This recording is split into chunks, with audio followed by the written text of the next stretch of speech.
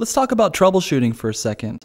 One of the most fundamental things to know buying a tube amplifier is that they can require some tube maintenance as time goes on. But if a problem does occur with an amp, it is generally tube related and can easily be resolved by some quick troubleshooting. With this in mind, consider picking up some spare tubes and a couple appropriate value fuses when buying a tube amplifier. These are tools every gigging guitar player will want in his gig bag, just in case.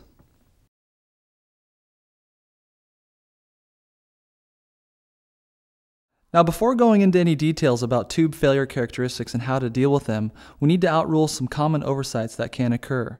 If an amp is completely powered up and the speaker is plugged in, but there's still no sound, there are a few things that should be checked first before you start troubleshooting the tubes. Number one, is the standby switch in the on position?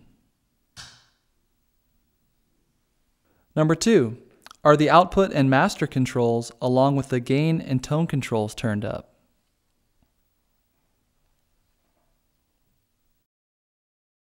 Number three, is the speaker cable firmly plugged into the amp and the speaker?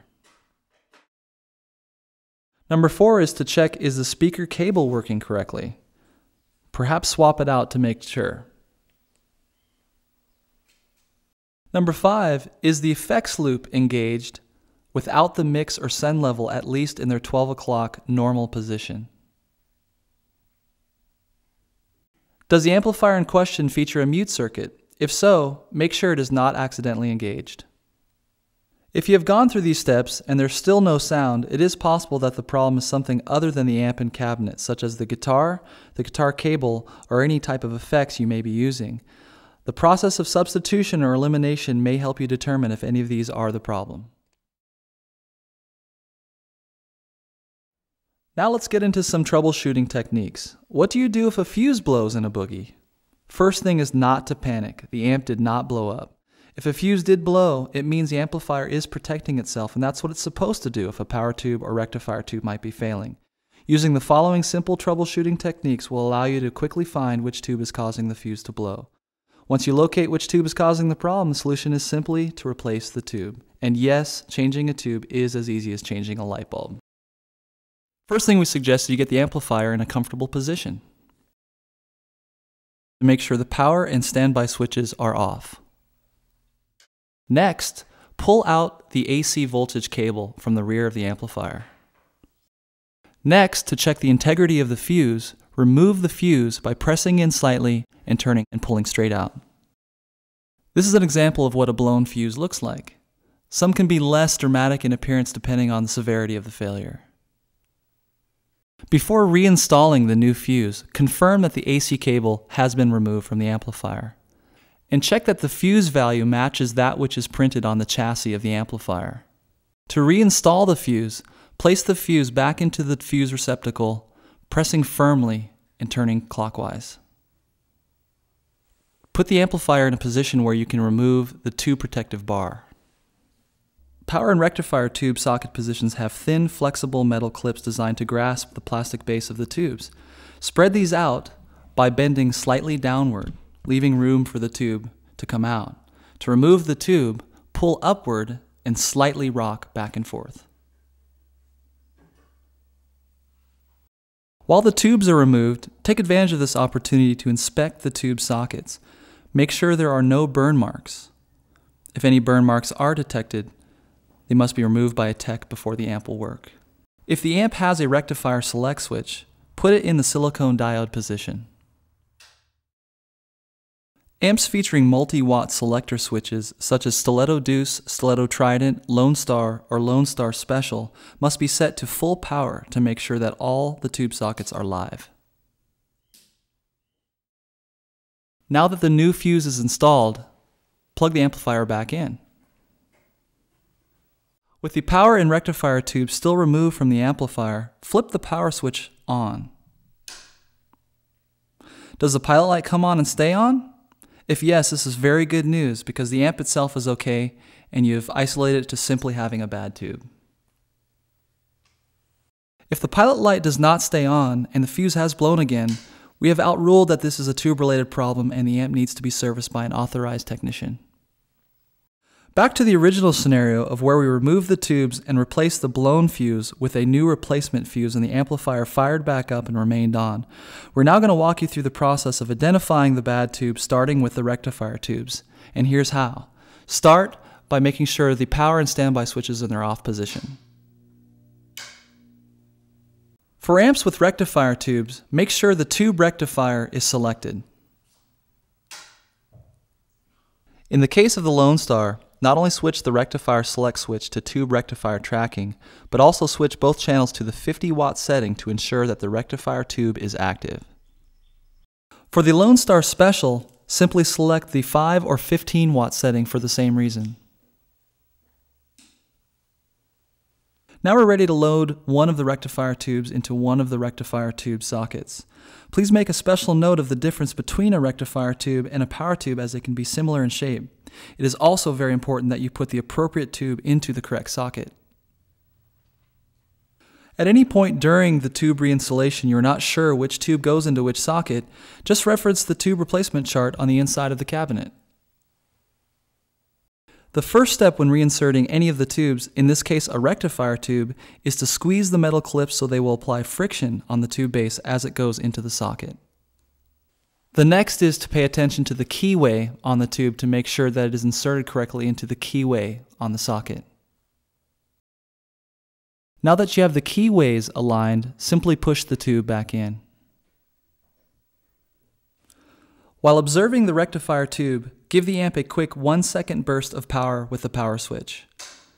Make sure there is no arc or flash coming from that tube. If there is not a flash, place and leave the power switch on.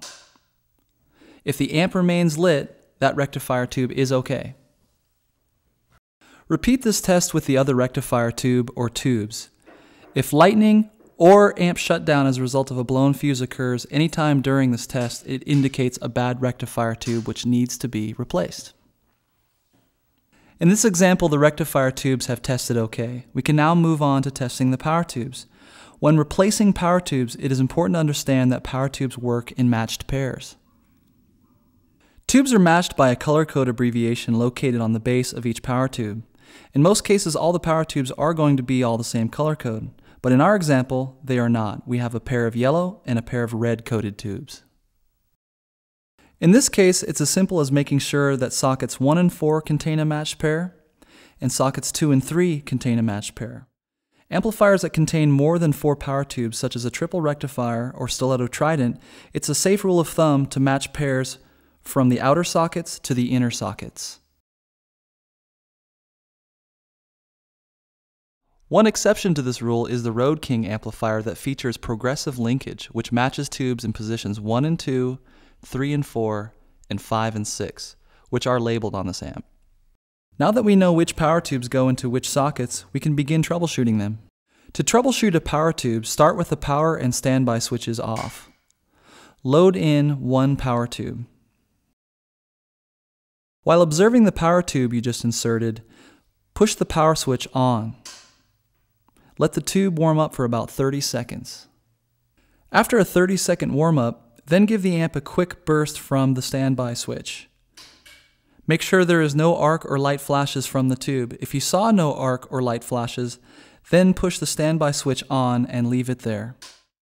If the amp remains stable and powered up, that tube is okay. Now we're going to repeat this test using the matching tube in position 4. If you get a positive result from this tube, we can move on to the next pair. If anywhere in this process you have a tube that arcs, flashes, or blows the fuse, you've located the tube that needs to be replaced. Now that we have covered how to remedy a blown fuse, we have some tips for you in the event you come across an issue that may be occurring in the preamp. Preamp tube problems can take many forms, but can generally be described in 2 categories: noise and microphonics. Noise can be in the form of crackling, sputtering, white noise or hiss, and or hum. Microphonic problems usually appear in the form of a ringing or high-pitched squealing. This characteristic can get worse as the gain or volume are increased, thus are more noticeable in higher gain modes. Microphonic problems are easily identified because the problem is still present even with the instrument's volume off or unplugged altogether, unlike pickup feedback, which ceases as the instrument is turned down.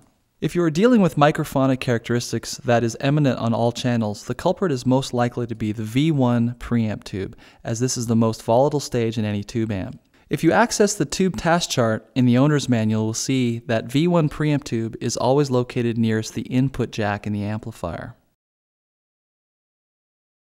This is because the V1 tube is attenuating the entire input signal from the instrument, and then amplified by multiple stages thereafter.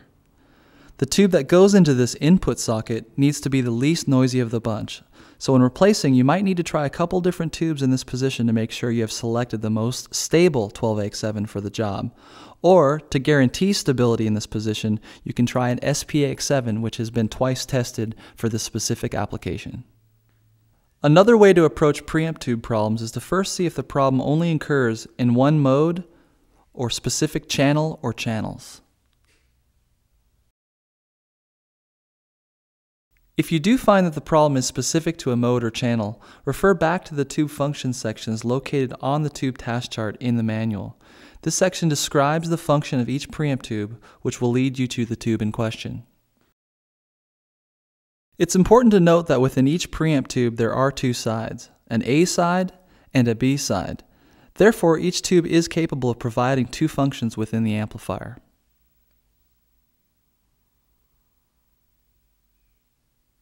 For example, if you had a problem that was only showing up in channels 2 and 3 in a dual rectifier, but channel 1 seems to be working fine, you will see by accessing the tube function section of the manual that the V3 position is specific to these channels.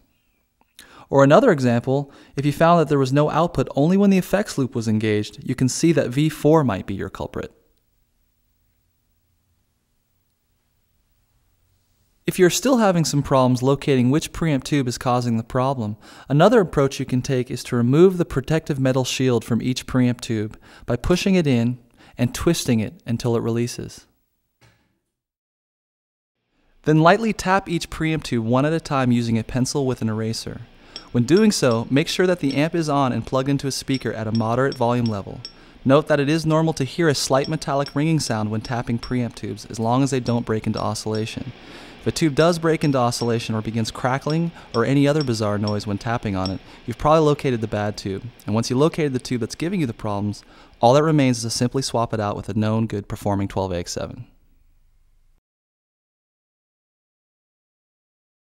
Now that we have covered the type of preamp tube problems that can exist and how to find which tube is causing the problem, now let's go over the simple process of replacing one. Before we do, it is important to know that the tubes in a Mesa Boogie amplifier have already been located in the most appropriate sockets, and this is why you should never pull them all out at once, and always swap one tube at a time. Always return a perfectly good tube to its original socket. Also, it's a good idea to put the amp on standby before swapping tubes to reduce the heat buildup on the tubes themselves and to prevent explosive noises from coming through the speaker. To remove a preamp tube, grab a hold of it and pull it straight out of the socket by rocking it slightly back and forth if necessary. This would also be an optimal time to pay attention to the pin configuration on the tube as you pull it out so that you know how to line up the pins when replacing it.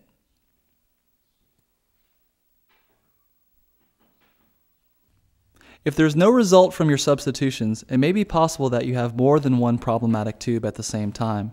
Though rare, this does happen and it is still possible to cure the problem yourself. Remember, just take your time, be patient, and chances are real good that you can fix any amp by finding and replacing the bad tube. And at any time you would like some extra assistance, please don't hesitate to call your customer service department for added guidance. It kills us to see someone who has shipped an amp back to us claiming it needs repair, and all it needed was a simple tube replacement.